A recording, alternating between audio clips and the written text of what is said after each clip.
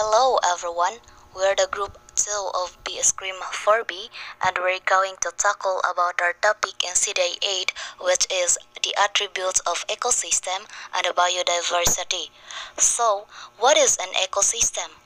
An ecosystem explains how energy and matter are circulated or move through different environments that includes biotic and abiotic factors. An interactive stable system or community formed as a result of various organisms interacting with each other and the non-living components of the environment is called an ecosystem. So let us understand further about the importance of ecosystems. So the major points that include the role of ecosystem in the universe is include the following. So first, it is important for ecological process and regulations of the energy flow, supporting life systems and providing stability. So the second is, it is essential for an utmost important process called nutrient cycling, where nutrients in the form of energy and matter are exchanged between biotic and abiotic components. So the third one, the ecosystem allows the recycling of minerals in the biosphere. The biosphere is briefly explained further in the articles. So then next, it is produces plenty of organic compounds that help in exchanging energy among different various levels of organisms. And it flourishes people with food fibers, paper, timber, and medicines. It also provides a renewable and non-renewable sources of energy. So another thing is, why is the ecosystem so important?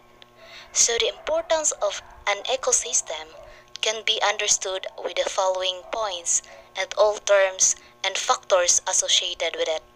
So the first one is the conversion of matter and energy takes place in ecosystems and energy flowing through the system is balanced as it flows from one organism to another and is cycled.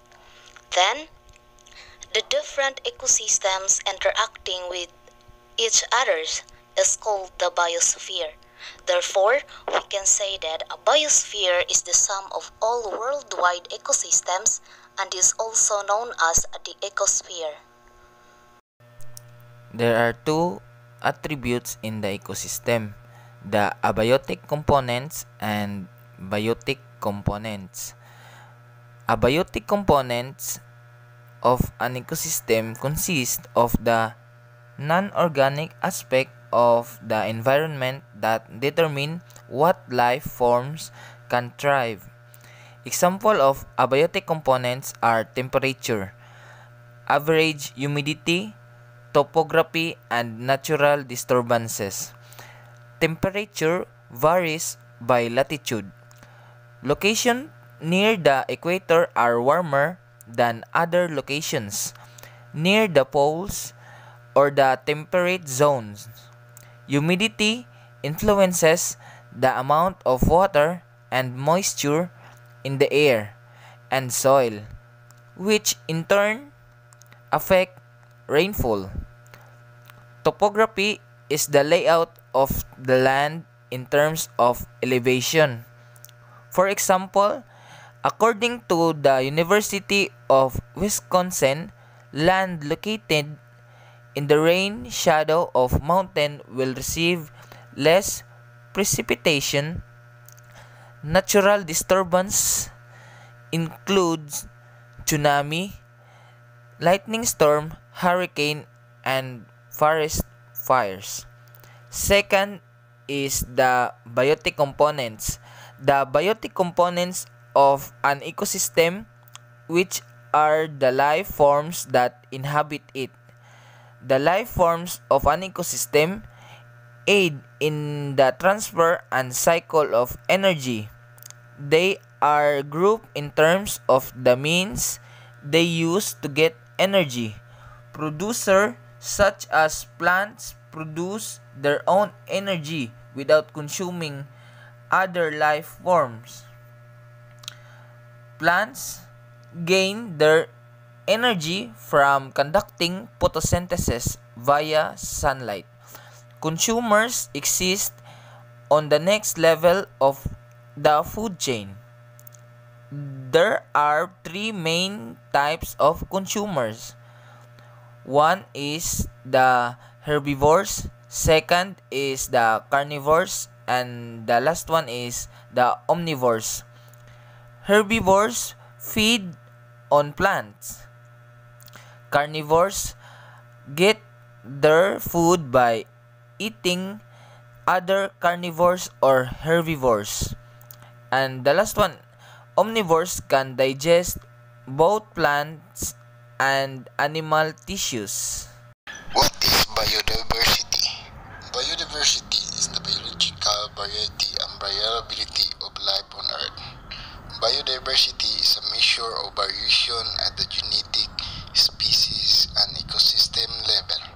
Terrestrial biodiversity is usually greater near the equator, which is the result of the warm climate and high primary productivity. Biodiversity is not distributed even only on Earth and is richer in the tropics. This tropical forest ecosystem covers less than 10% of Earth's surface and contain about 90% of the world's species.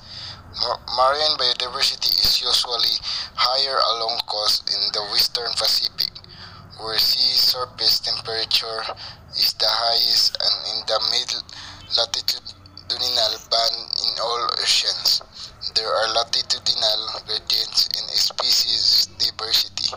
Biodiversity is generally tends to cluster in hotspot and has been increasing through time but will be likely to slow in the future as a primary result of deforestation. It encompasses the evolutionary, ecological, and cultural process that sustain life. And also, what is the importance of biodiversity? Importance of the biodiversity is fundamentally important. It is considered by many to have intrinsic value. Each species has a value and a right to exist. Whether or not it is known to have value to humans.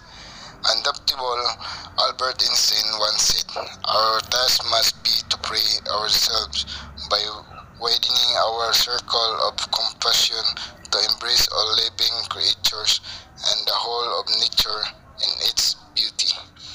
All species, including humans, rely on many other species to live. Many of us were taught about the web of life at school. We need varieties of healthy and well-functioning ecosystems to support the life of all species, including humans. So why do we need to conserve most of every species? We know so little about the interconnectedness and relationships between different species that it is impossible to be sure if there are any redundancies in our natural system. In other words, we don't know if we can afford to lose a species without any adverse. Biodiversity have three levels or attributes. First is the genetic diversity, second is the species diversity, and the third one is the ecosystem diversity. These three levels work together to create the complexity of life on Earth. So when we say genetic diversity, it is the variety of genes within a species. Each species is made up of individuals that have their own particular genetic composition. This means a species may have different populations, each having different genetic compositions. To conserve genetic diversity, different populations of a species must be conserved. Genes are the basic units of all life on Earth. They are responsible for both the similarities and the differences between organisms. Not all groups of animals have the same degree of genetic diversity. For example, kangaroos. Kangaroos come from recent evolutionary lines and are genetically very similar. and that is the genetic diversity all about. And the second level or attributes of biodiversity is the species diversity. When we say species diversity, it is the variety of species within a habitat or a region. Some habitats, such as rainforests and coral reefs, have many species. Others, such as salt flats or a polluted stream, have fewer. In Australia, more than 80% of plant and animal species are endemic, which means that they only occur naturally in Australia. Species are grouped together into families according to the shared characteristics. In Australia, it is not just the individual species that are endemic. Whole families of animals and plants are endemic. 7 families of mammals, 4 of birds, and 12 of flowering plants are endemic to Australia. And no other country has as many endemic flowering plant families as Australia. So invertebrates, when we say invertebrates, these are animals without backbones, make up about 99% of all animal species, and most of these are insects.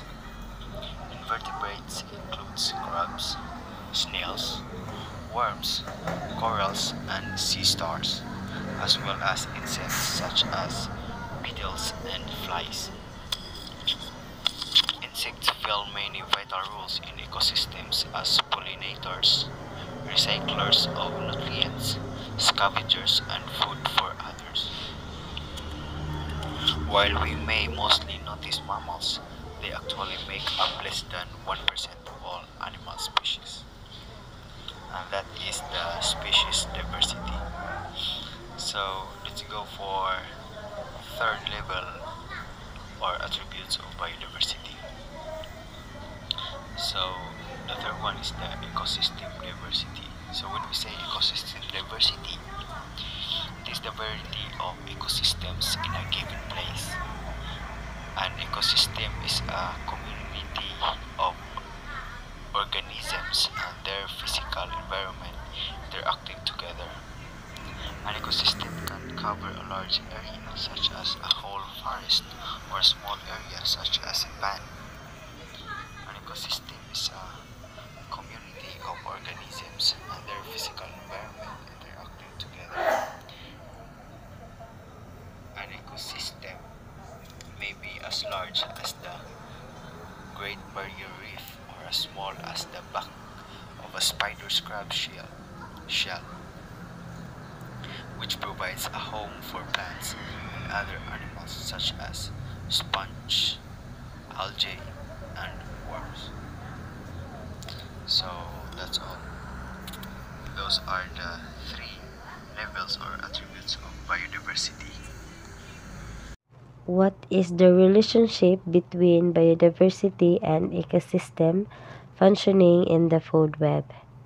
So the recent theoretical and experimental work provides clear evidence that biodiversity loss can have profound impacts on functioning of the natural and the managed ecosystems and the ability of the ecosystems to deliver ecological services to the human societies.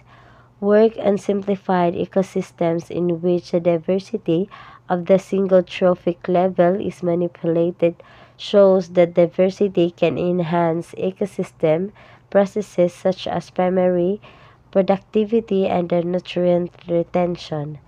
Theory also strongly suggests that biodiversity can act as biological insurance against potential disruptions caused by environment changes. However, these studies generally concern a single trophic level, primary producers for the most part. Changes in the biodiversity also affect ecosystems functioning through trophic interactions. Here we review. Through the analysis of the simple ecosystem model, several key aspects inherent in the multi-trophic systems that may strongly affect the relationship between diversity and ecosystem processes. Our analysis shows that trophic interactions have a strong impact on the relationships between diversity and ecosystem functioning. Whether the ecosystem property considered is total biomass or the temporal variability of biomass at the various trophic level. In both cases, food web structure and the trade-offs that affect interaction strength have major effects in these relationships.